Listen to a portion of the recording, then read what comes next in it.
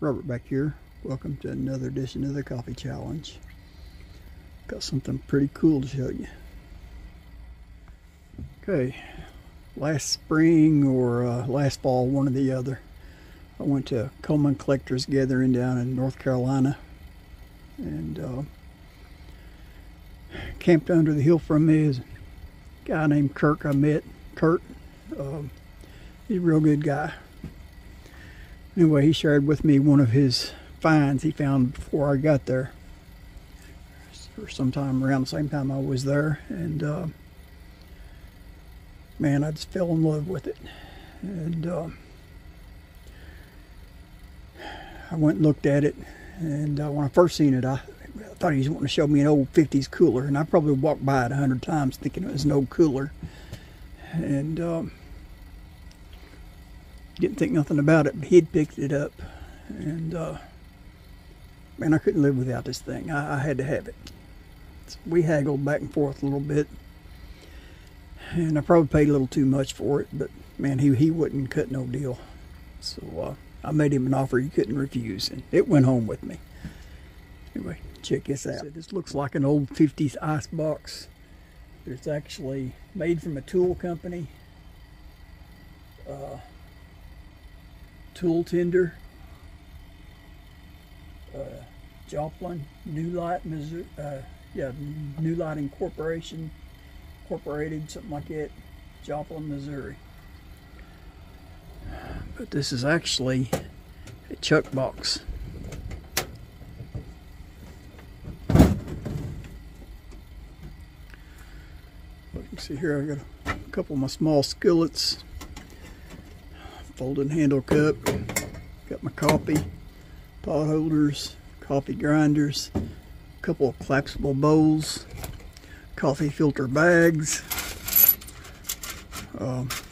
Use that for a windscreen for a stove. Got my little cook kit with my kettle in it, and a GSI cup, which I can fit another GSI cup in there, and I could fit something else on top of those skillets if I wanted to. Still got a compartment here probably for plates, small paper plates I'll probably put in there.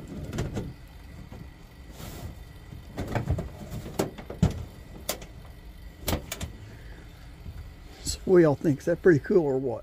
Yeah, some of you might think it's kind of cool. Some of you other ones are looking at this video saying, well, what's so special about that? Well, actually it is kind of special to me. Check this out. You can also open it from the other side.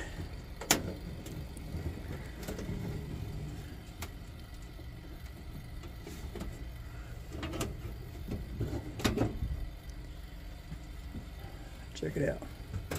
Spatula, tongs, spoon, a lighter, silverware, got my little grater all snapped in there perfectly. Y'all can't see on the camera, but you do see a fuel can here. Check this out.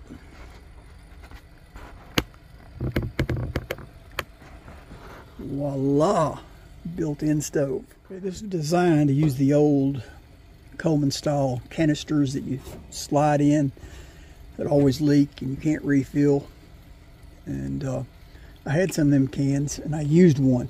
Actually, I bought them at the meet where I bought this before I found this.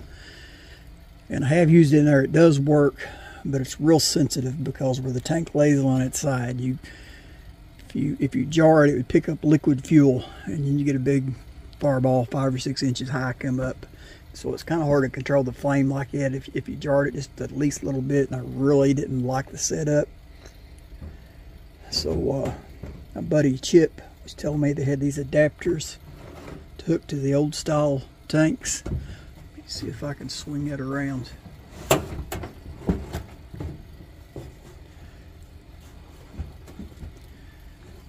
Yeah, it just slides onto the needle from the old style tank there, and just kind of snaps right in place. And that way I'm able to use the new style canisters. So let's check this out. Grab our lighter, open our valve, open our main valve. Let's get the lighter in here first.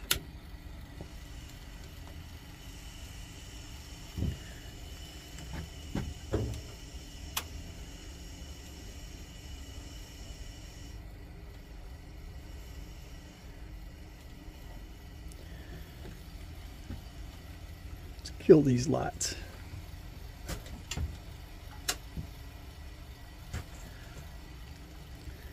Control for the second burner on the far side.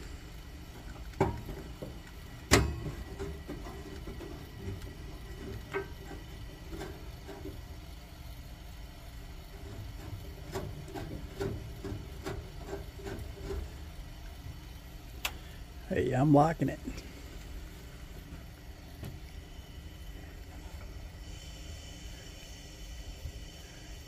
Crank up the heat on that one a little bit. Turn this one down a little bit. Let's go ahead and turn this one off.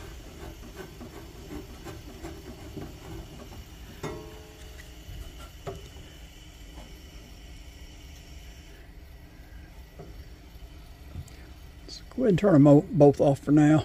Check this out. You can reach back.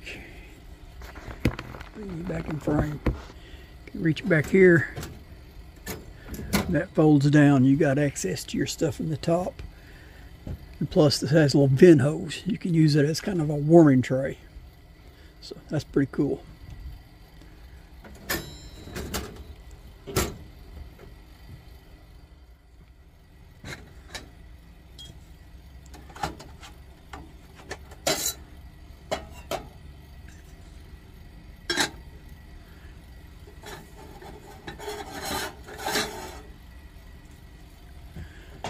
We're not going to cook anything right now, but we are. I don't have time for that. It's about my bedtime.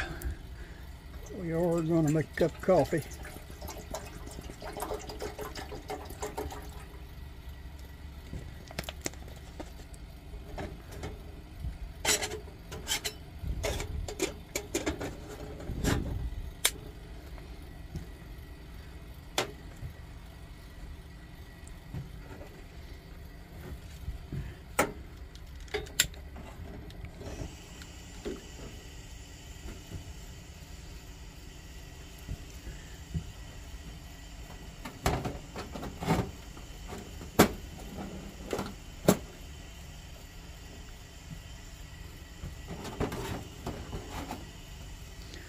Got a little heat shield there to keep your canister behind it, to keep it away from the heat.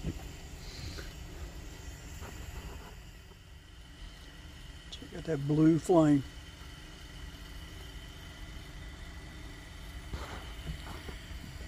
Turn that down just a hair.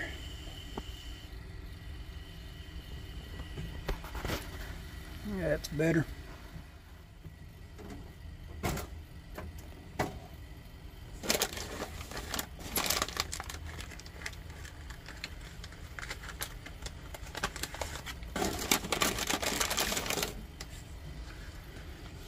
Anyway, got that in there to make a windscreen.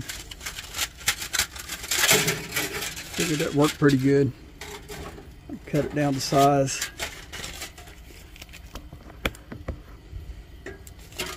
Anyway, it's about the right height to make a good windscreen for that, so I cut it down to size. Make a decent windscreen out of that.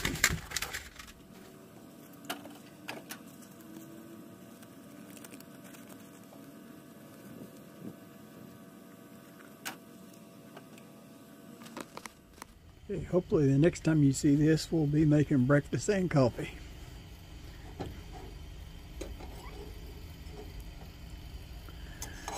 Almost there. Just a few bubbles on the bottom, a little steam. Won't be much longer. I don't know if the camera's picking it up or not, but I can hear the sound of it's getting ready to come to a boil, so that's more than hot enough for our coffee.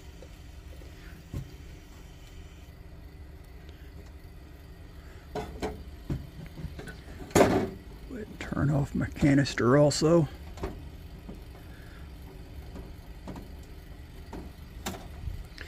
I am digging that little adapter. Heck yeah.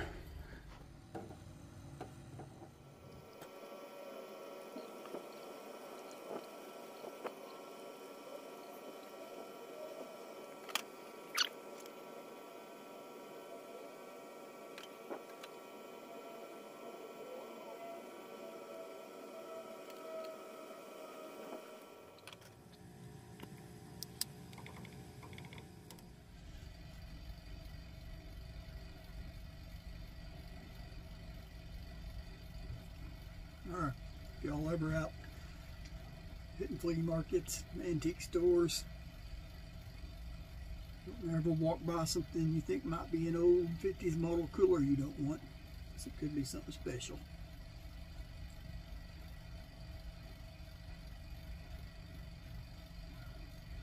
Alright, this cup's got to go to somebody.